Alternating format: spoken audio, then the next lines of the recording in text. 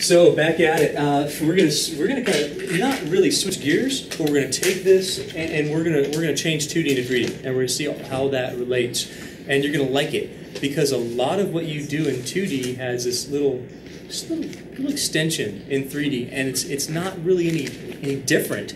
It's just that you have this third dimension. Now, if you didn't know this, a lot of our world sort of like takes place in 3D. Did you know that? That's crazy. I know, right? Well, which means that one plane really doesn't cut it. It would cut it if we were always just on a flat road driving a car. That would probably work for cars.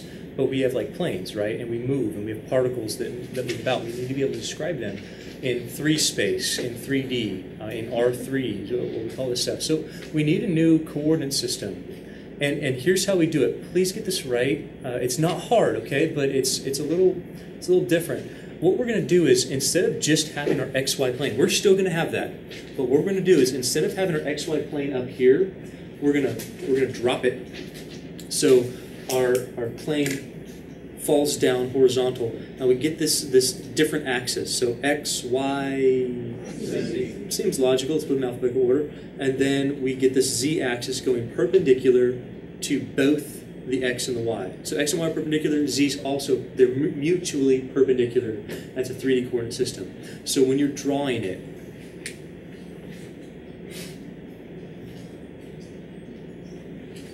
you still draw this, but please, it's not X and Y anymore. This is not X and Y. The X is a little weird. The X is the one that comes out towards you. So the X is the one that does this. This right here is the X-axis. This right here is the Y-axis, and it has to be the Y. It's laying flat, and if you look down, it creates the XY plane for you like it normally does. Do you guys see what I'm talking about? It's the Z that shoots up. Please always write the three plane coordinate system like this. Please do that. Now we're going to identify a whole lot about this before we can move any further. The first one is where are our positive numbers and where are our negative numbers. So here's where they are. The positive numbers for X are coming this way. So this is the positive X, and this would be the negative X. So here's like 1, 2, 3, 4, negative 1, negative 2, negative 3, negative 4. Where do you suppose the positive Y is? To the right or to the left? Yeah, we don't want to switch everything around. The positive is to the right on the Y-axis. So 1, 2, 3, 4. This is positive Y, and negative Y is over here.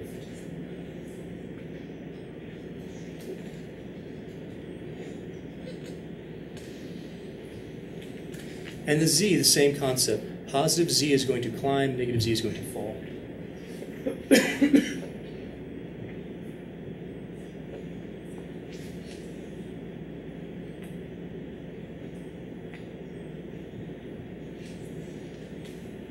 Quick head nod if you're okay with that one so far.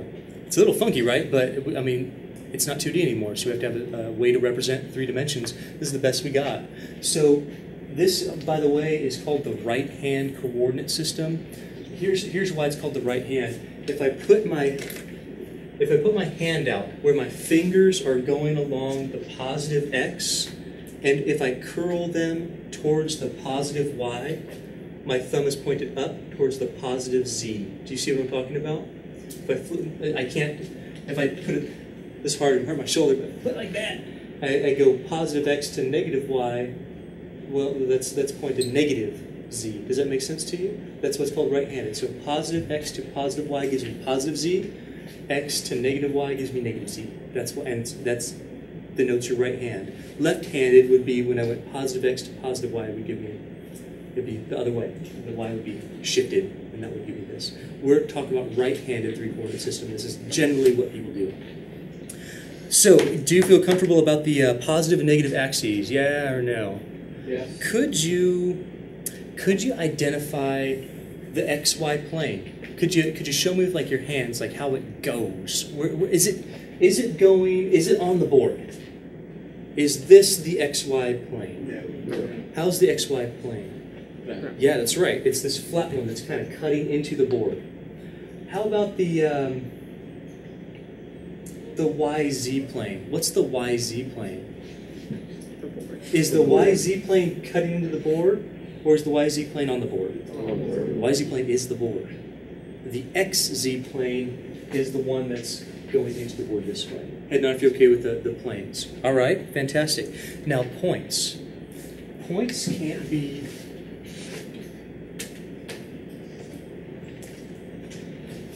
X and Y anymore.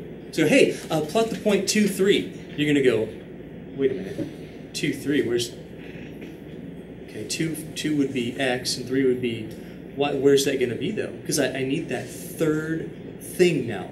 R2, so like 2D, we just need 2 points. R3, you now need 3. You need 3 values, 3 coordinates. So we now have X, Y, and Z. It's always alphabetical order.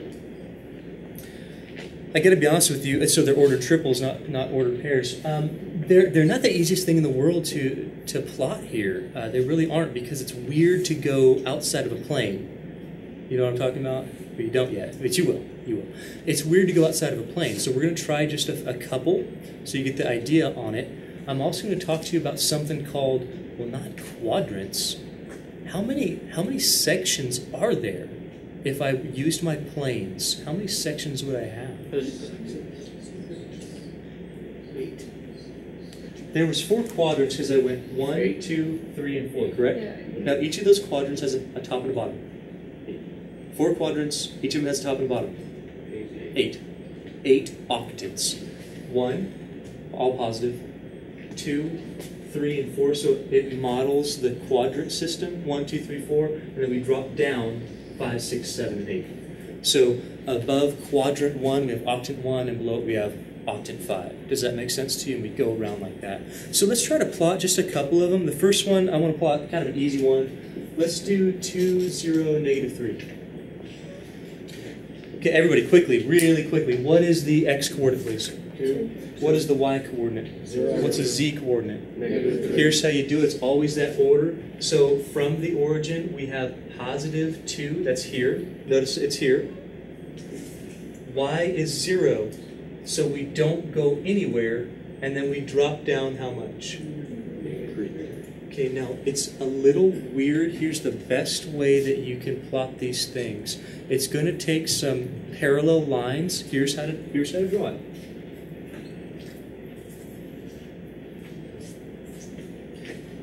For those of you who aren't artistic, I'm not either. But if you got like a ruler and can make parallel lines, this is the best way. Okay, check this out. So here's the 2. I'm going to put like just a little temporary mark. Here's the 0. I'm not moving. Here's the -3 on the z-axis. You follow what I'm talking about? From this point, you're going to do 2 things. You're going to draw parallel with the z-axis this way and parallel with the x-axis this way. And where they meet, that is where your point is. Watch. So I'm going to draw parallel. That looks pretty close to parallel for me on the x-axis. Does that make sense to you?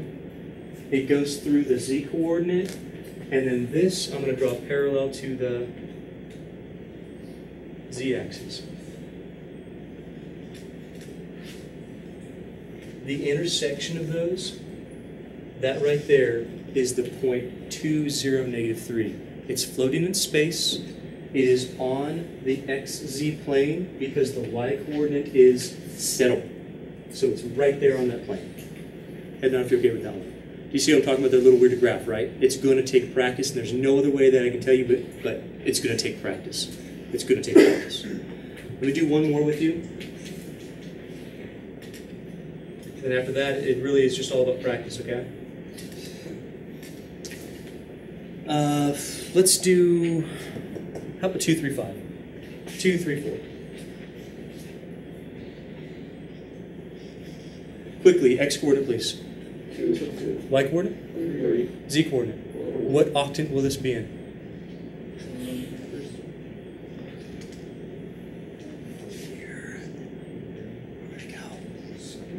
I go out, right? I go out on the x because it's positive. Then I go here, and then I go up.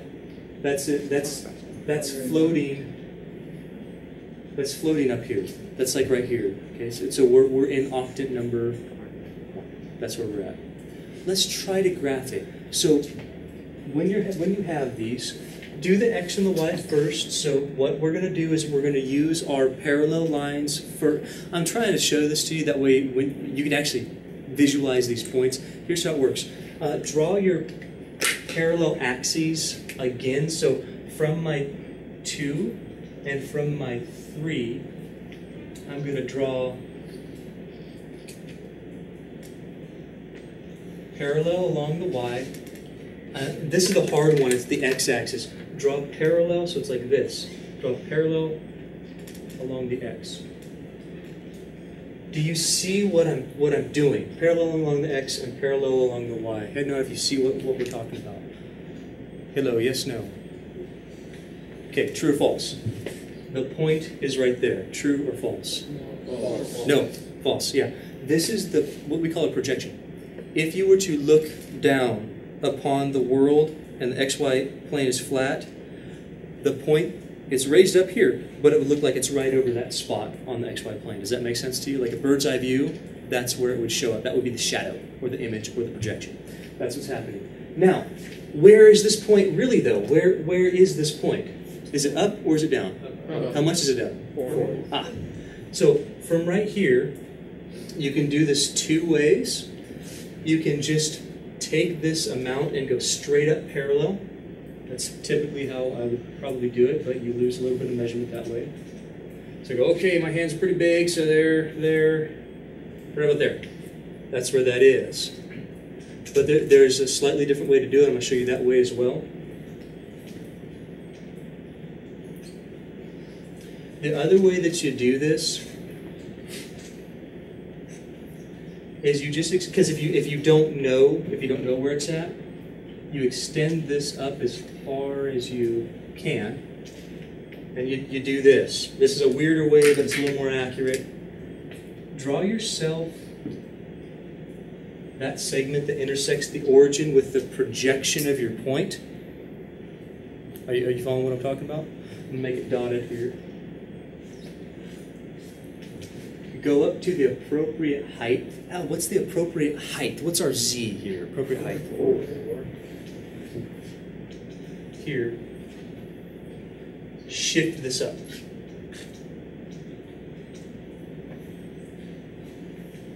In other words, make it parallel. And where that intersects,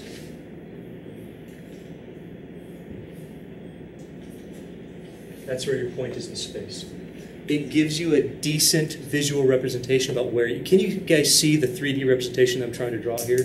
So it's not exactly down here, it's shifted up, but that gives you a good frame, like, oh, this is weird because it's on the plane, right? But I got to show that it's not. So I show my parallel lines, and that's a good way to do it. That's they take a while, right? It's going to take just practice for you to do this.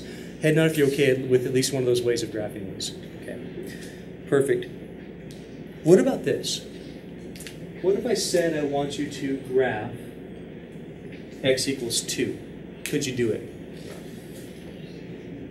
What is x equals 2? Lines would be in 2D. What's a line in 3D? What's a line that goes forever in?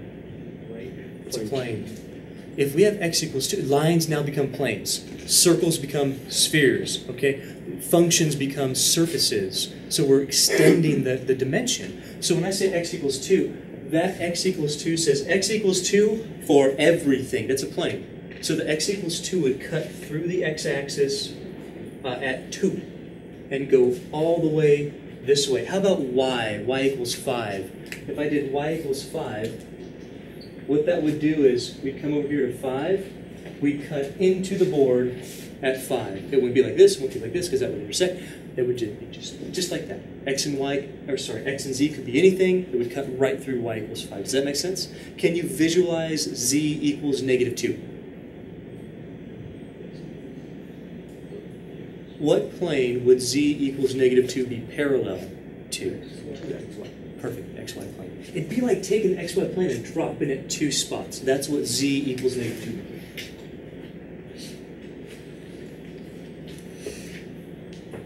Are you still with me? Am I boring you to tears? I hope I'm not. It's not super difficult, but it's super new, which can be difficult.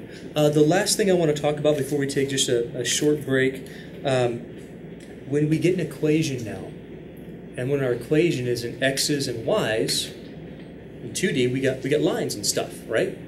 And functions. But when we get x's and y's and z's now, we now have the ability to shift through space in the x direction and the y direction and the z. We don't get lines necessarily. We can, and we don't get planes necessarily. We get these things called surfaces. We get weird stuff, and it's pretty cool. And that's really the focus of this class, is how we deal with the calculus of surfaces and things that are on surfaces and traveling through surfaces, stuff like that. That's the majority of it. And then we talk about vector fields, and that's later on. But let's go ahead and we'll take our break, and then we'll come back and fill out this stuff.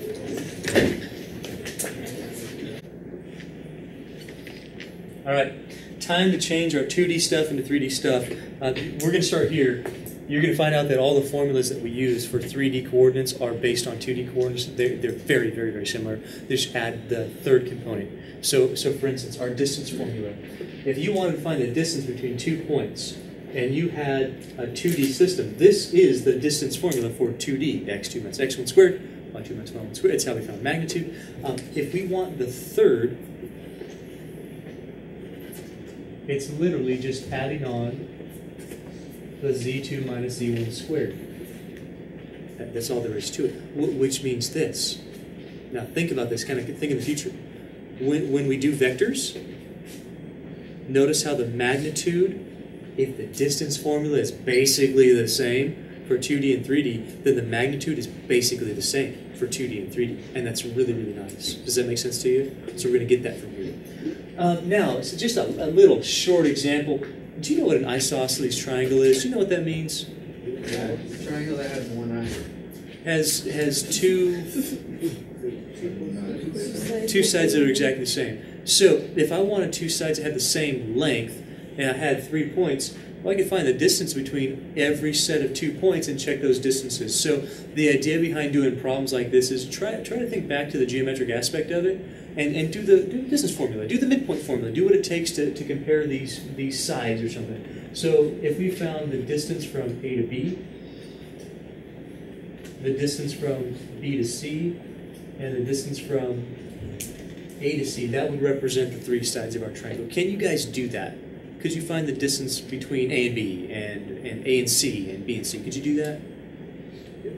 Let's try it. Let's try it real quick. I'll do the first one for you, just to show you how fast this really goes. But the idea is just be able to use the formulas. Then if I ask you for something like, oh, hey, is it a right triangle? Well, if you can find the distances and they fit the Pythagorean theorem, then you'd have a right triangle. Does that make sense? Were you listening? I'll say it again later then, okay? You're probably working.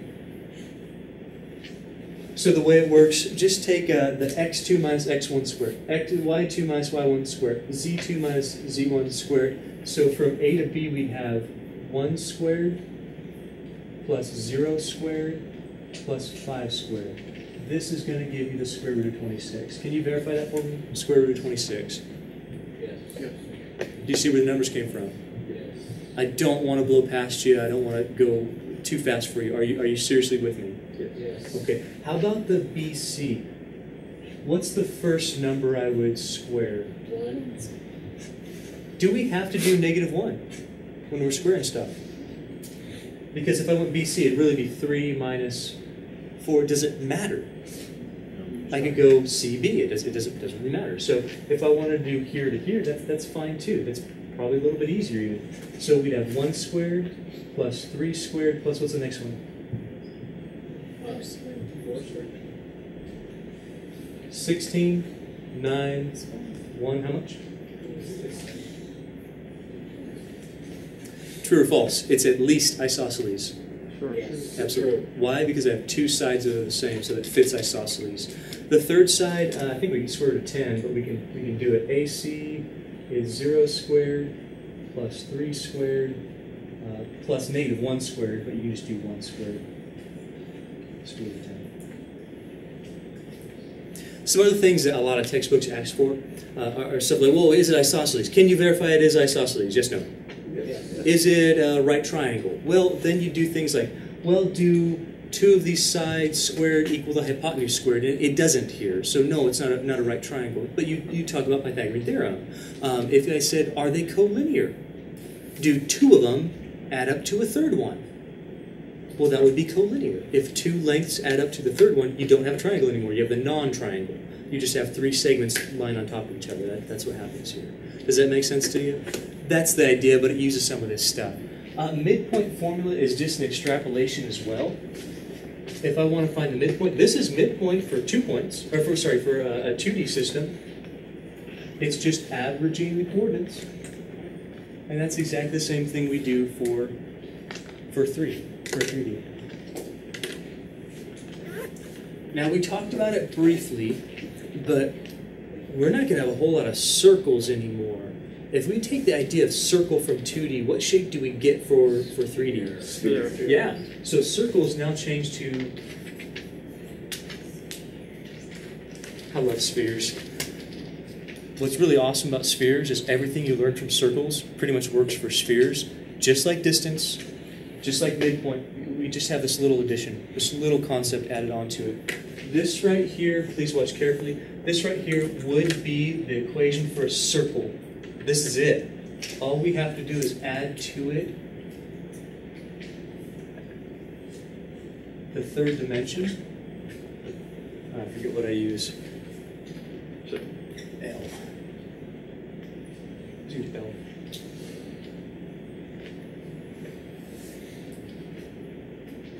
The only thing that you really got to get down for like the center of a circle, it's always the opposite of whatever that sign is. So if this is a minus, the center is a positive number. If that's a plus, the center has a negative number in it. Does that make sense to you? It's as simple as I can make it. So our center for a sphere is very much like the center of a circle. We have H, we have K, and we're going to have L. The radius actually still works also. The radius is just R, which is nice. I want a quick head nod if you're okay with this so far. Are you sure? You want to try an example here real fast? All right. Let's go ahead and I'm going to give you a pretty nasty equation, and we're going to see what this thing is.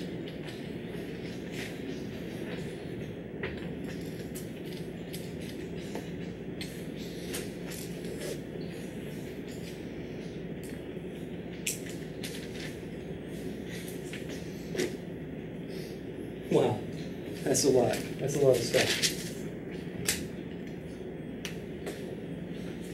Number one, anybody want to do that? You're like, no. No, that's it. No, dude, that's a lot. That's not a thing. That's a thing. Here's how to cope with a lot of this stuff. Number one, you're going to get pretty used to looking at an equation and giving me a surface that's associated with it. Trust me, you're going to get very good at that, because a lot of things that we do in here deal with these surfaces, a lot of quadric surfaces that we have.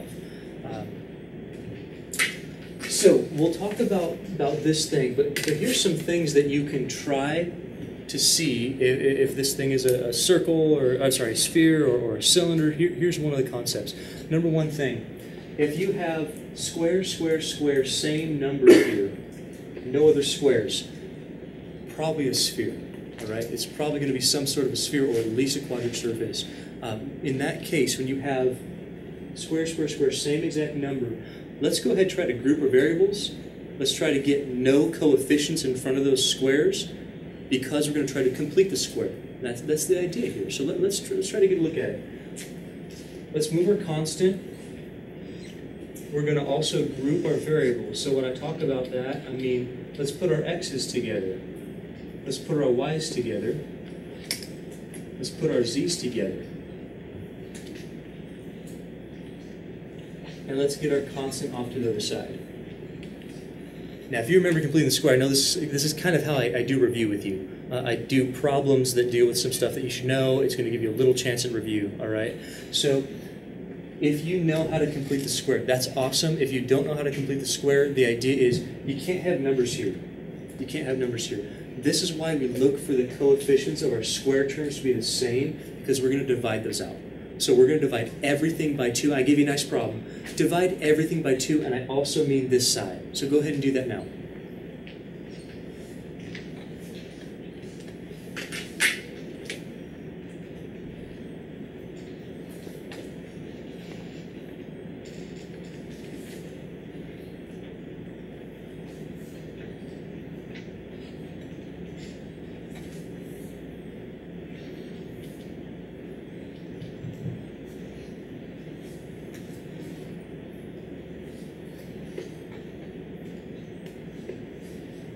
Okay, I want to know if you made it that far. Give me a quick hit now if you made it that far. Cool. Do you remember how to complete the square? Yes. I'm going to do one of them, and you're responsible for the other ones, okay? Here's how you complete the square. What happens? You take this number, you take half of it, and you square it. So when I take half this number, it's negative 3/2. I square that, I get positive 9/4. That's what gets added to both sides of your equation. It's got to be both sides, or else you don't have an equation anymore. Okay? It's got to be both sides. Let's do one more. This one, what's half that number? Everybody, quickly, please. What's half that number? 1. No, it's not 1. It's negative 1. The sign matters for the next thing we do. It's negative 1. When you square it, what's the square of negative 1? 1. So we're going to add that. It's always adding. Now we're going to add it to both sides. Can you do the last one, please?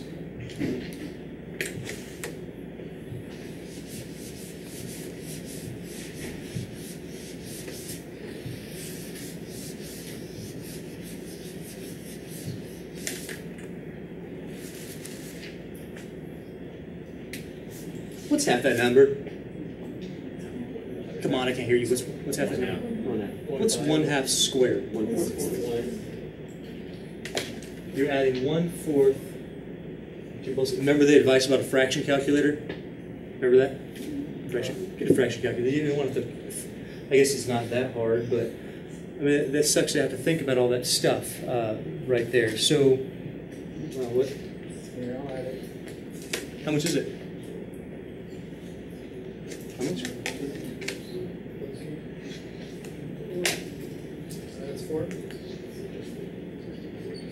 All the numbers on the right side, yeah, that equals 4. 4, right? So it's 10/4. That's 5/2. So 6/2 is 3 plus 1. That's 4. Did you guys get 4? Yes. Oh, good. Okay. Fraction button. Calculator. Do it, man. You don't want to waste time. So all this junk adds to 4. This side, here's how you finish completing the square if you don't know how to do it. It's really easy. You just have to remember the numbers that you've got before you squared them, and the factoring's right there. Okay? So here's how it works. This part's going to give you something. This part's going to give you something. This part's going to give you something. This is x. Do you remember what half that number was? Yeah. Including the sign? Negative 3. And square. Do you remember what half that number was? Come on, folks, play along with me. Negative 1. -1, and you square. This is no fun if you play tennis by yourself.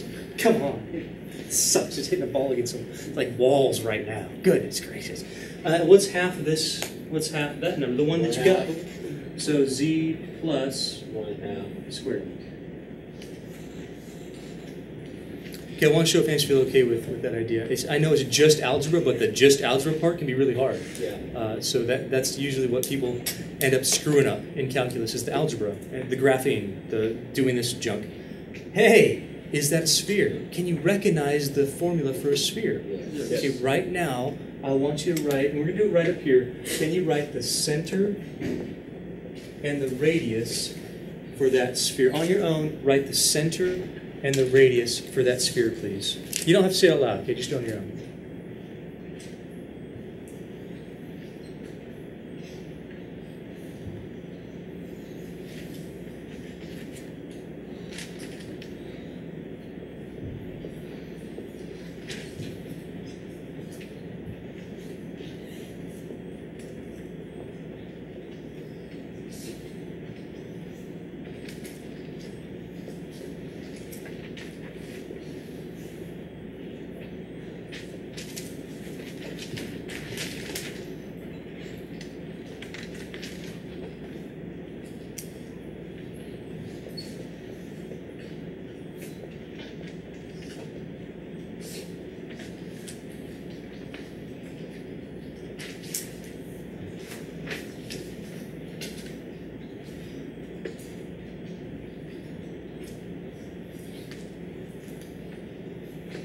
True or false? The first coordinate, the x-coordinate of our center is going to be negative. True or false? It's going to be negative. False. Good. What's the x-coordinate for our center? Yes. It's always the opposite of that sign that's in there. That's the way the shifting works inside parentheses. That's like a translation that you learn from intermediate algebra. What's the y-coordinate, please, everybody? 1. What's the z-coordinate? You caught it. Perfect. Radius, come on, radius. 4, 16, 2, what is it? 2. Perfect. Could you graph it if I asked you to? Yeah, but not fun. Because even just finding the center itself is going to suck. And then doing the radius, that's not going to be so much fun. Computer, yeah, but you can think about where it's at, and that thing's going to be a sphere. Head nod if you're okay on this one so far. This last one that we're going to do, just a little practice example to see how this stuff works. I'm going to mostly just give you the answers here. I just want you thinking through it right now. So let's think through this. Imagine a sphere, and at opposite ends of the diameter, I've got these 2 points A and B. Don't say it out loud, I want you to think about it. What would you do? I'll just spit, that was nasty, sorry. Cut that on HD camera. Whatever. I'm not going to edit it either. Enjoy that. I lost a train of thought now. Oh yeah, right. These 2 points are opposite ends of a diameter. Diameters always go through where? Diameters don't go through the radius. Diameters go through the Center. So if I give you 2 points and say that the opposite end of a diameter, how would you find the center? Halfway through. Oh, did we have a formula for the halfway through? Not distance. The midpoint. If you wanted to find out where the center is, you should do this on your own when you go home to see if you get the same thing. The center would be at the midpoint of A and B.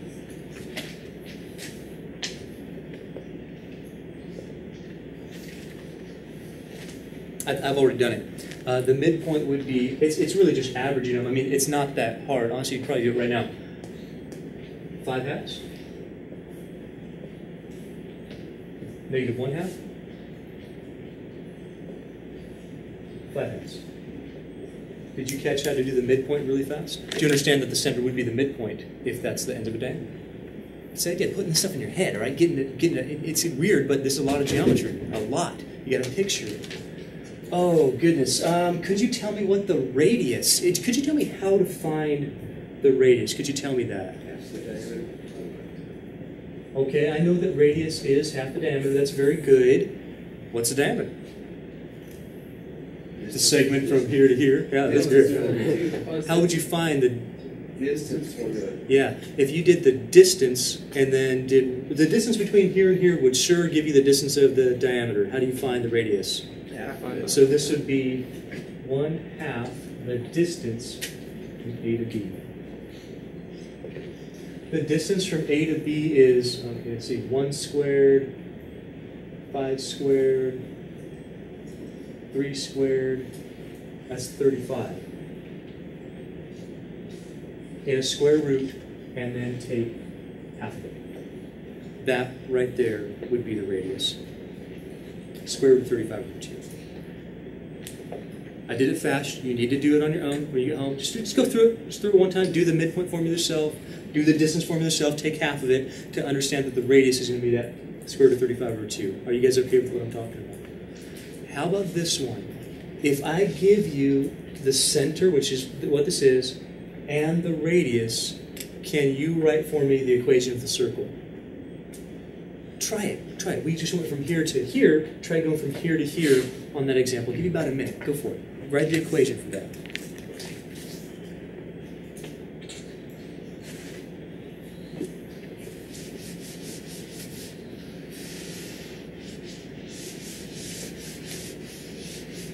Oh, I know we got the good stuff. We got the favorite part of my day right here.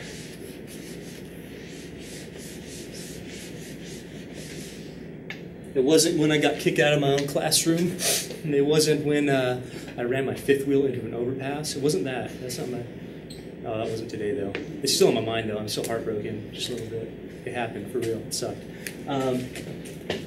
It's when we can talk about vectors in like half a second when you finish that.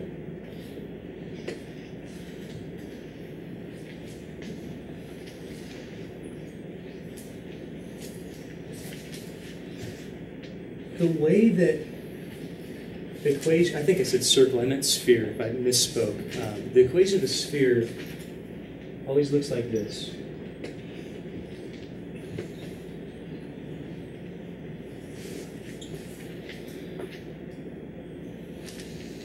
Always looks like that.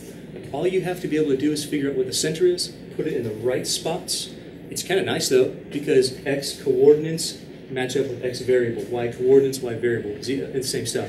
And the radius doesn't change either. You got to put the right things in the right spots, with the right signs. Am I going to have a plus or a minus right here? Minus. Very good.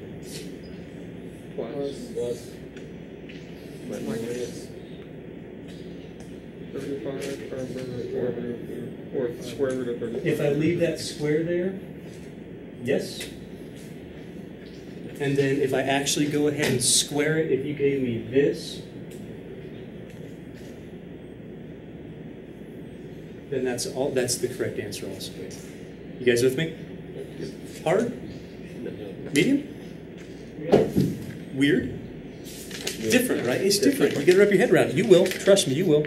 Now we're going to talk about vectors in 3 space. This is where we make our money, okay? So this is great.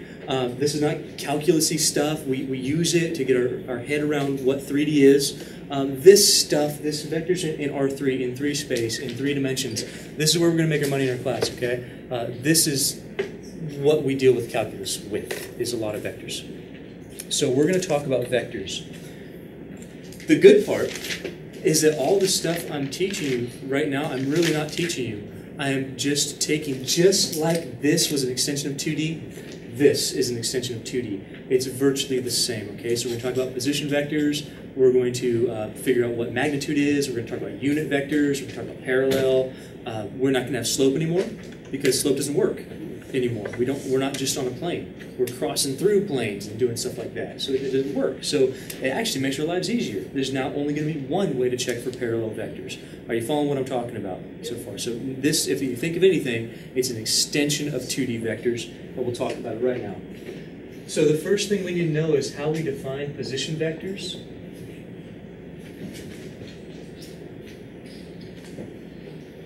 But you know it, right? Come on. What's a position vector? What's it do? Where does it start at? 0, 0. Good. Starts at the origin. 0, 0, 0. Where's it go? Say it louder. You said to a point. Goes to a point. So a position vector is this vector that has its initial point at the origin, and it points to a point. And where that point it points to are literally the components of that position vector. It's very convenient. It just says, hey, I'm going from the origin to here. I'm pointing there. And same thing in 2D, we just now have for 3D. The thing I need you to know is that position vectors, the idea is the same. It starts, it initiates at the origin, and it terminates at whatever the point is that's denoted by our vector. Are you understand the concept here? So it looks identical.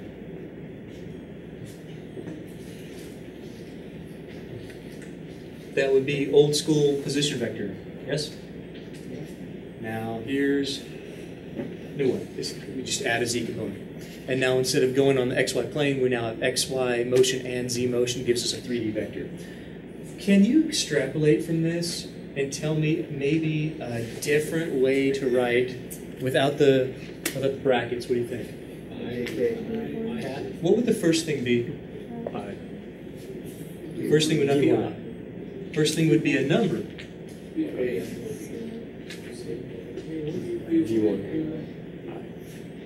It'd be the same exact number, but then what this is just different notation. This says this is the vector that's pointing to this point.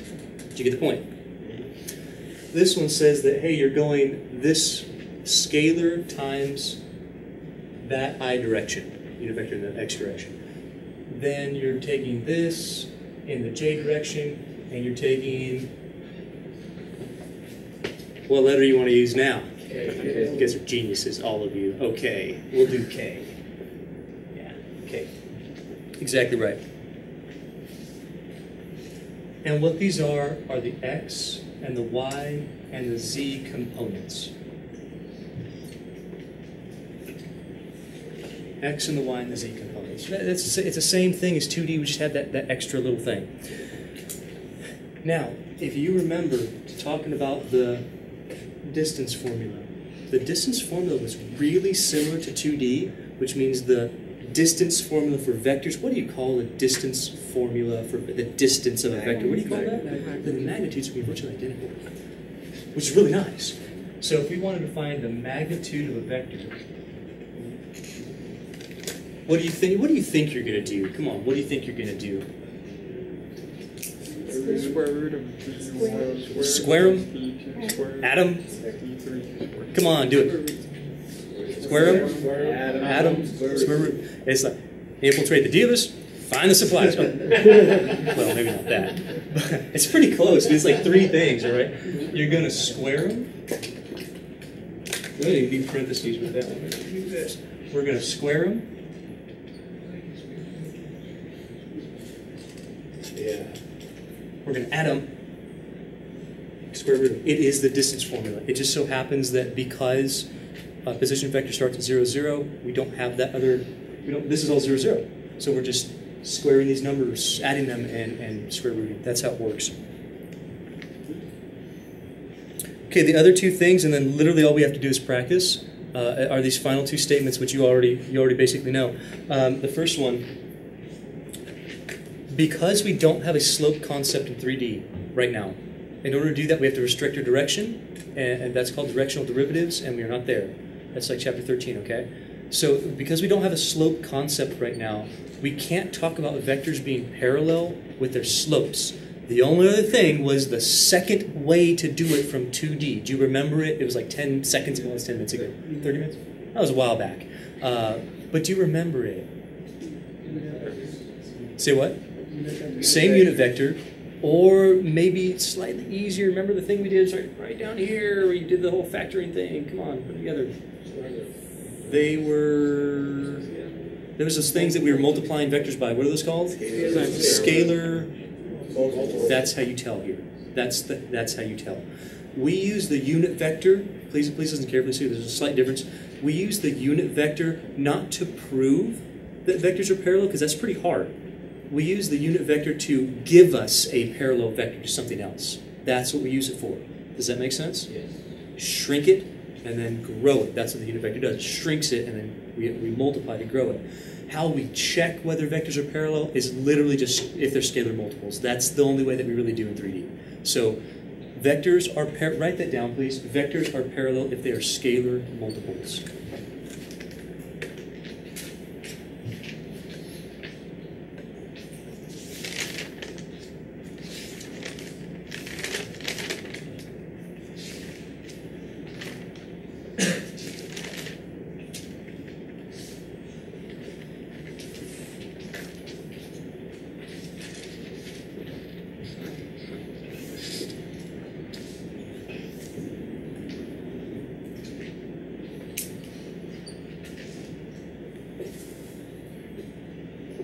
If you want the real mathy way to write it,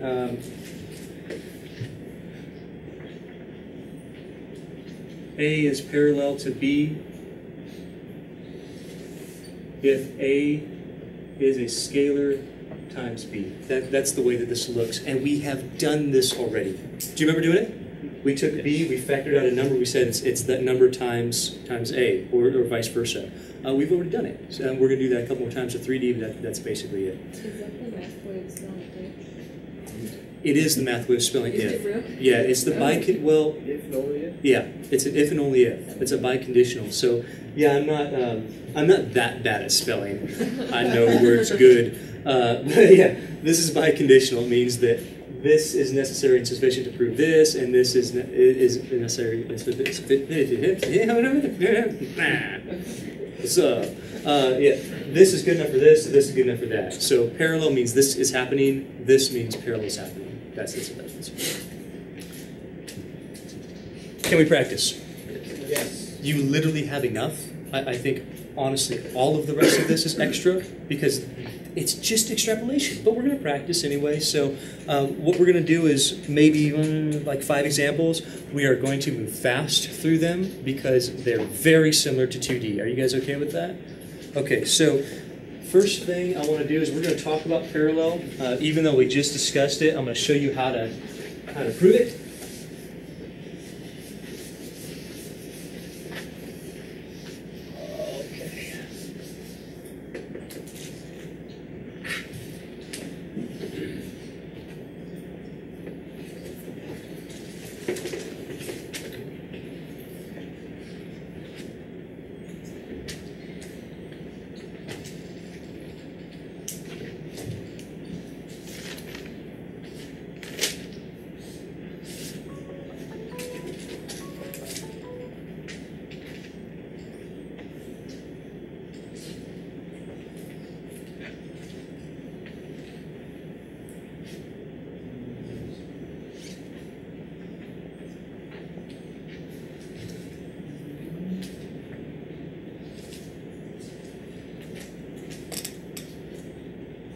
Let's prove that vector A is parallel to vector B when B is the thing that I just gave you. Let's prove that. Okay, come on, reiterate it for me. I know that we just talked about it, but I want you to get in your head here. How would you show vectors are parallel? What do they need to be in order to be parallel? Scalar, that's the easiest way. Scalar multiples. You can go down to the same unit vector, but it's too much work, okay? That's a lot of work. We typically do that to say, hey, I want a vector parallel to another one, then you got to find the unit vector. But if I just want to say if they're parallel, and I've given you two of them, well, then let's factor. Factoring is finding a scalar multiple. So let's factor. Can you factor that one? Yes. What? Well, I already did it for you.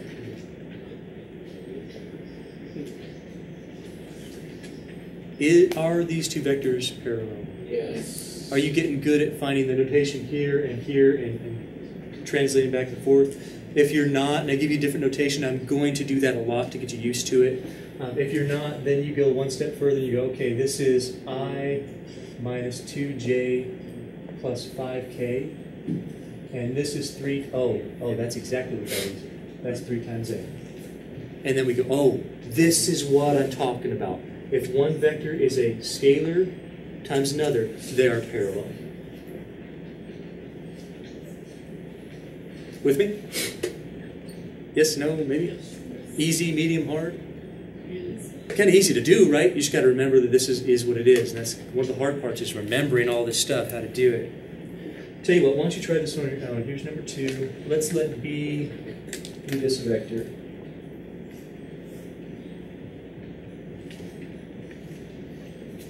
I think this one's easier, actually. You can almost see it.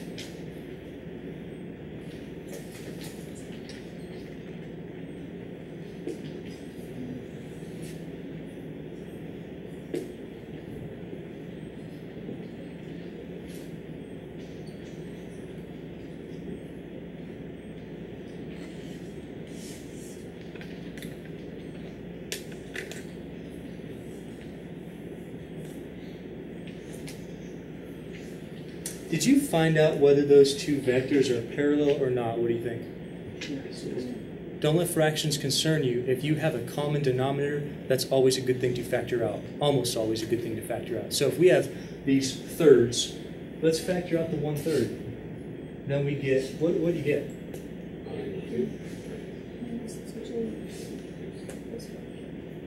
Thanks for whispering it. I still heard you because I got good ears, but yeah, all right, fantastic. If I factor the 1/3, we get 1i. Let's get I minus 2j plus 5k. If you factor something and you get your vector you're checking for in there, and you have a number times that, you have something that is parallel. These two things are also parallel. Show of hands if you feel okay with what that is for real. Okay, so this is also parallel. This we're just going to work with. What I want to do here is 3 things. I'm going to make you do it on your own right now because I think that you can. So I want to spend about 2 or 3 minutes. I'm going to give you that time. What I'd like you to do is find 3 things.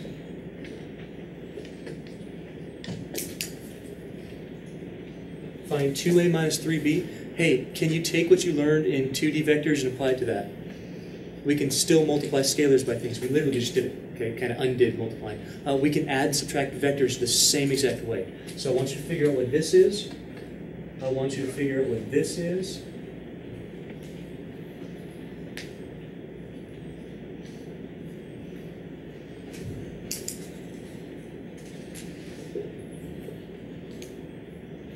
And what this is.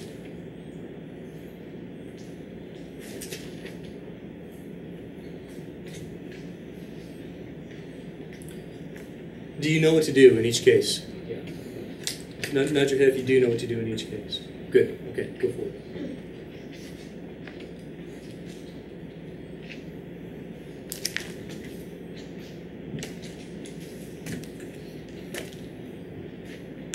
Can you remind me to ask you a question about this one when we're done? This one. Remind me, because I'll forget, but remind me.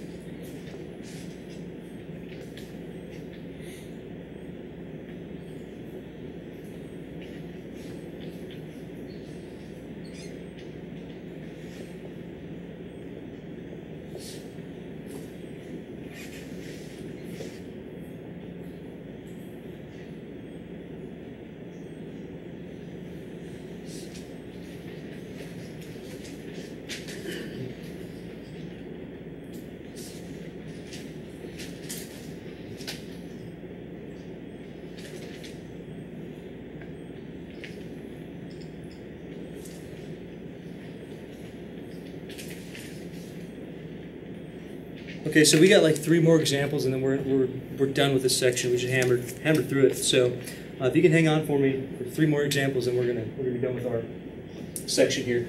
Were you able to do the first one? Did I give you enough time for this? For the first one at least? Yes. Yeah. Were you able to do all of them? Still working on it. Okay, let me give you another minute or so. I want you to actually do them all on your own.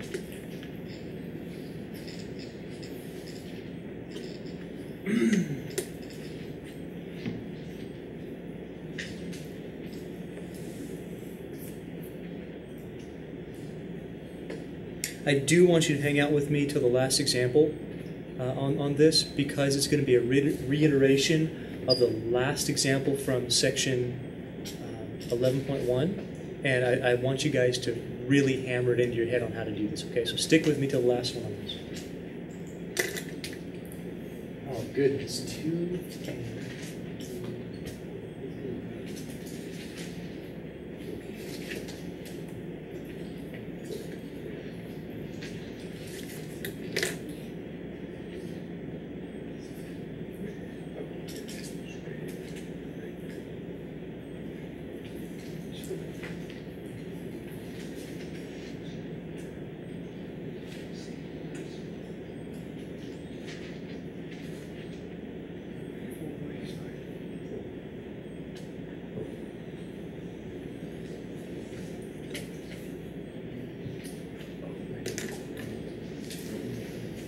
Let's see if I'm right.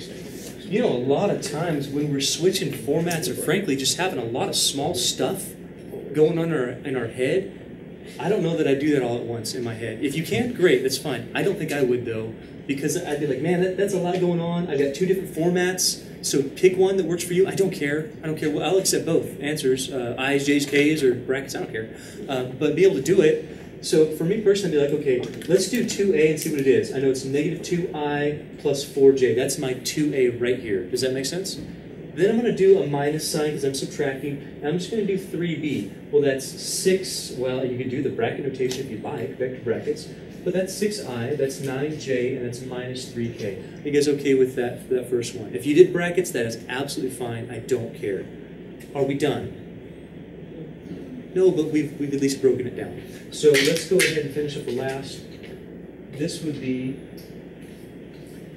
how much? Could you go back to that? If you want to.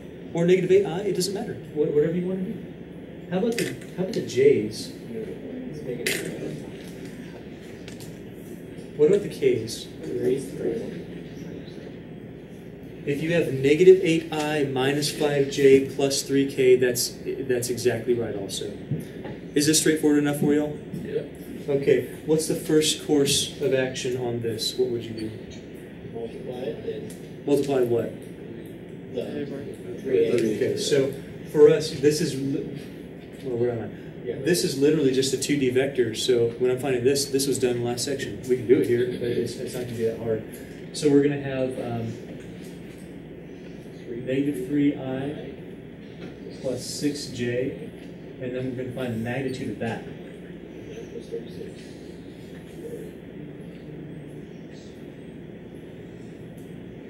What is that? Root 45. Yeah. Square root 45. You're going to see a lot of not square root 45 in the back of the book. What are you going to see? 3 root. You're going to see 3 root 5 because they're going to simplify that. Yep. Are you making the little mistakes yet? Are you making little mistakes multiplying by the wrong number? Happens a lot. It happens to me. It happens to me a lot. I'll be honest. I do it all the time. So that's why take your time on these things.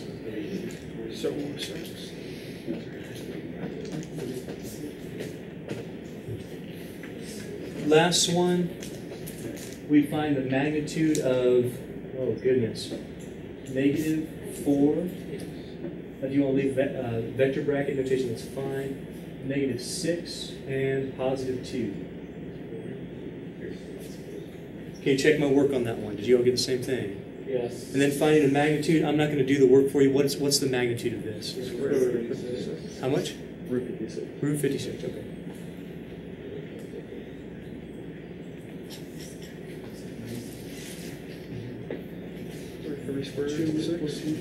Two root 14, yeah, because 4 divides that number.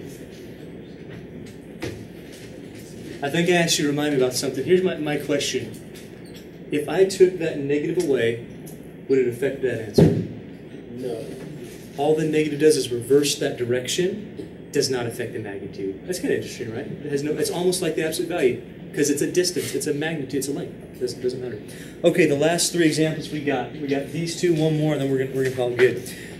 Can you find, and they're fast, so can you find a position vector between 2 points? It's done exactly the same way that we found position vectors in section 11.1. How did we do it? I like the but what's it mean? Come on, left-siders. Well, how do you do it? How do you do it? How would you find a vector going from here to here and have a position vector? Do you remember?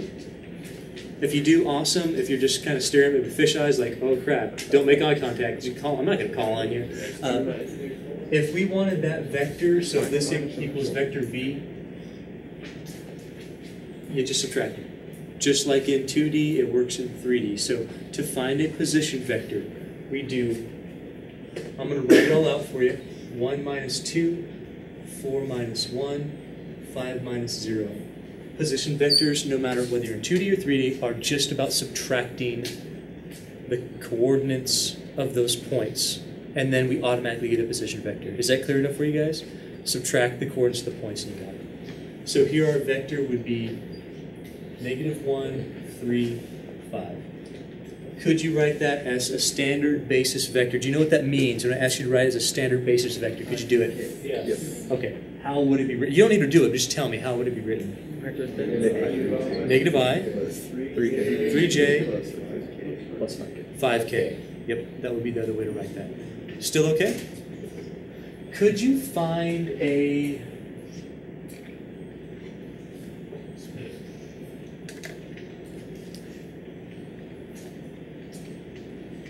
Could you find a unit vector for this if I asked you to? That's a big deal in this class. We're going to find a ton of unit vectors. Can you find a unit vector here if I ask you to?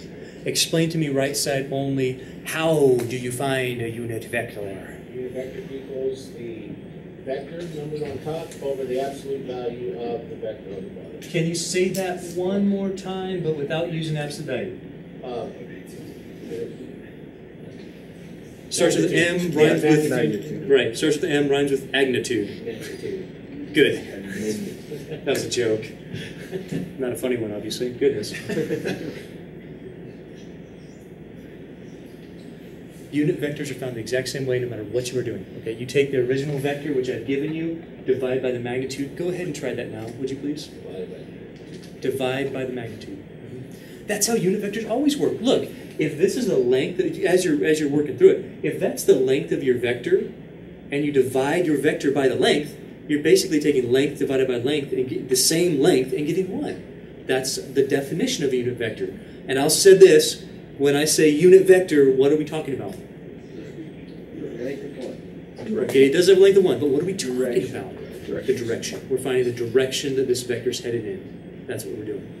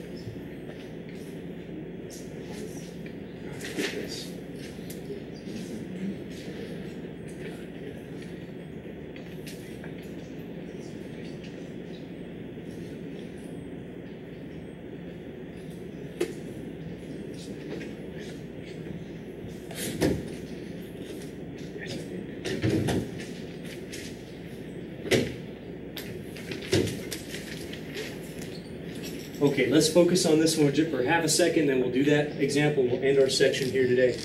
So our unit vector, you got this negative I plus 3j minus k. Do I care if you switch that to the bracket notation? No.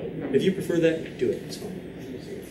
But I do want to divide it by, man, you got to know how to find the magnitude or something like this. At this point, you got to know what that means. And I think that you all do. So let's find the magnitude. Explain to me in the simplest way ever how you find the magnitude of a vector. What's the 3 things you do? All I heard was blah, blah, blah, blah, blah. But I'm imagining that you said square m atom square root. That's what you do. So underneath this square root, we're going to take, do the negatives matter? No. I don't care. It's just 1, 9, 1. I hope I did it right. Squared? No, that's right. Yeah, I end up squaring these in my head pretty much all the time. Because I go, okay, negative 1, it's 1 squared is 1. Okay. 3 squared is 9, 1 squared is 1. I do that in my head a lot. We go, okay, this is negative I plus 3j minus k all over the square root of 11. This is not how you leave a unit vector. You choose one of 2 ways from here on out. One way is kind of sucky. One way is a lot nicer. You're going to see both ways, okay? One way that you can write the unit vector, make sure you have that little hat saying unit vector, you could rationalize and distribute all of this stuff, and you get negative square root 11 over 11i plus 3 root 11 over 11j minus square root 11 over 11k. That's kind of the messy way to do it, but it's the literal vector. So there's pros and cons, okay? This is the vector. It gives you each direction independently, and that's kind of nice. In some circumstances, we like this. The other way to do it, take this, which is the thing that's taking your vector and shrinking it to a unit vector here. Take the thing, rationalize it, but leave it out in front of your vector. And this is kind of more an interpretive, I almost said interpretive dance. It's like an interpretive dance of what's happening to the vector, okay? What's happening is you're taking this vector and multiplying it by something that's shrinking it. This fraction is less than 1. It's shortening that vector. And that's a kind of an interpretive way of looking at that. That's what's happening. Show of hands if you understand what's happening. Good for you guys. It's fantastic. It doesn't matter if we leave that at like negative 1, comma, 3, comma. No, but with does not matter. notation, right? Either way.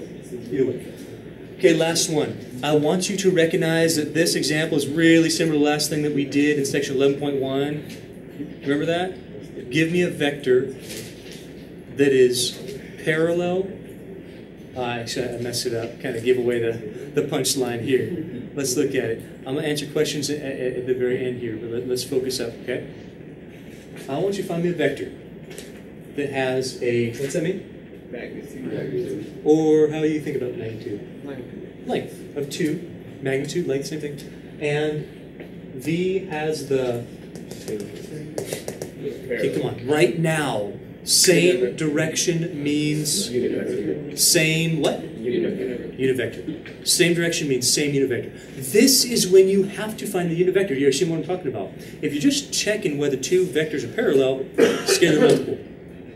If I'm saying I want you to create from scratch a vector that is parallel, same direction, as another one, that's when you take this vector, you shrink it, unit vector, and then you grow it by multiplying. It's basically this, but then at the very end, we're going to go, hey, you know what? You remember that one time when we took a magnitude and we like totally multiplied it by a unit vector and we got this? That's what we're doing. So basically, when I asked you this problem on the test, and I say, I want you to find me a vector with that magnitude in the same direction as this. What I'm asking you to do is find the direction. That's why I'm having you think unit vector's direction. Same direction, same unit vector. I want you to find me the unit vector and then give it the appropriate magnitude. That's what I want. Find me the unit vector, give it the appropriate magnitude. Direction, magnitude. That's what a vector is. It's a direction times a magnitude. I'm going to give you a minute. I'm going to wrap it up here really fast, and then we're going to call it good for this section.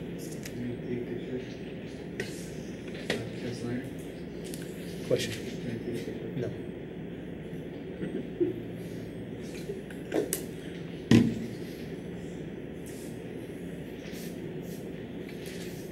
Oh, yeah, right.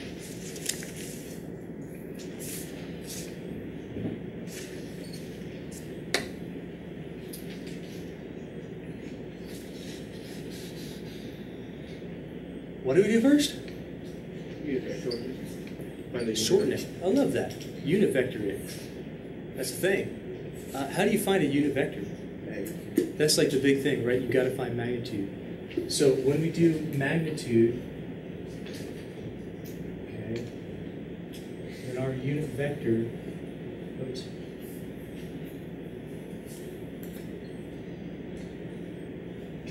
is equal to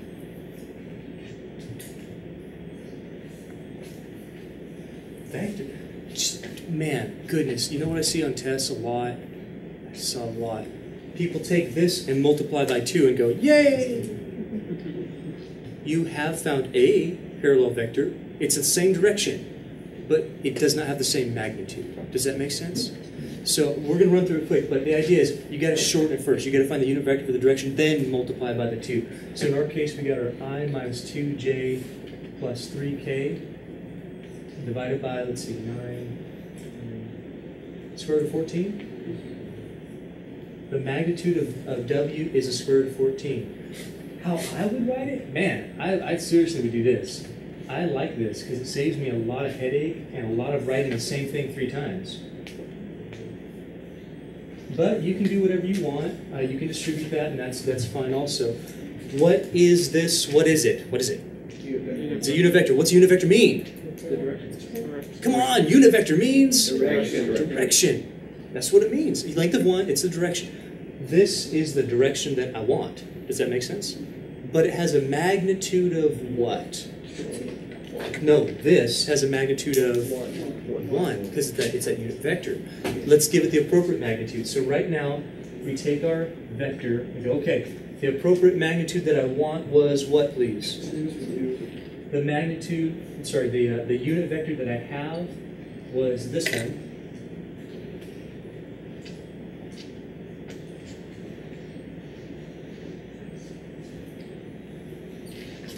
This is another good reason why you leave this hanging out front. Why? It's a lot easier to simplify. And then if you have to, then you can redistribute it if you absolutely need to. But the vector that we're talking about, the vector that ends our section today, which is nice. Oops. Don't do that. I'll make little mistakes now, goodness.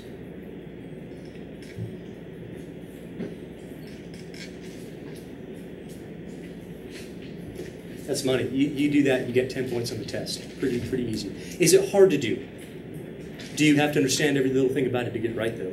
Yes. You absolutely do. And there's a lot to it. That's where we're going to intersection today.